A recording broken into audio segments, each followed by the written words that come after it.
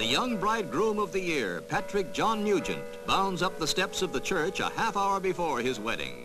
Mr Gerard Nugent is best man in proxy for his other son, who's in South Vietnam.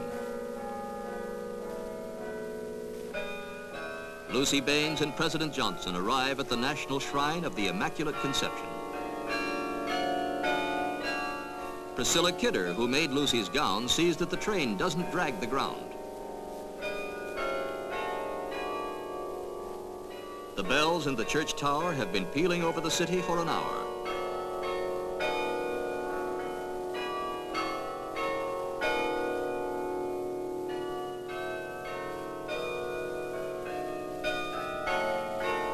Halfway up the 37 steps to the church door, Mrs. Johnson joins her husband and daughter.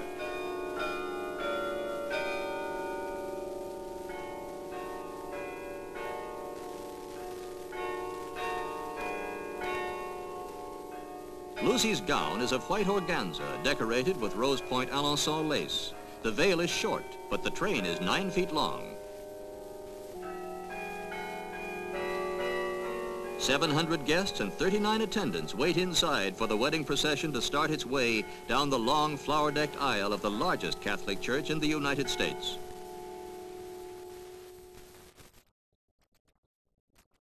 Three priests officiate at the nuptial mass.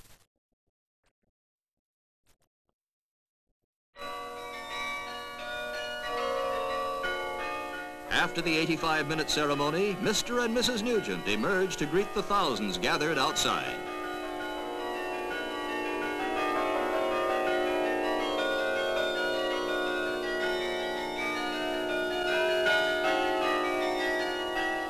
Following the honeymoon in the Bahamas, the young couple will live in Austin, where Mr. Nugent will attend the University of Texas.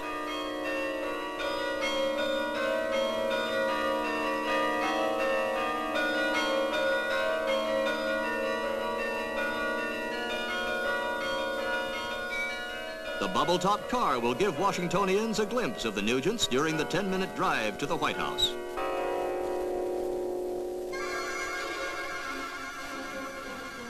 As in every family wedding, there are pictures before the reception begins.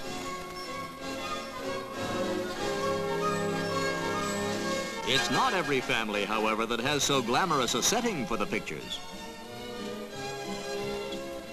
Inside the White House, there are flowers everywhere. The traditional cutting of the cake by the bride, a tradition the icing defies. Presidential pressure is brought to bear.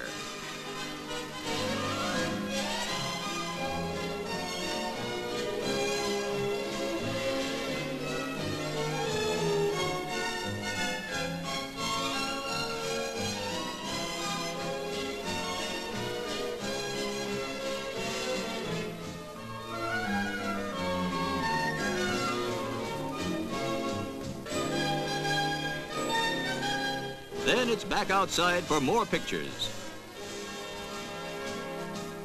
Theirs is accounted by all odds the largest and most sumptuous White House wedding in American history, all centering around two nice young people, quite simply, in love.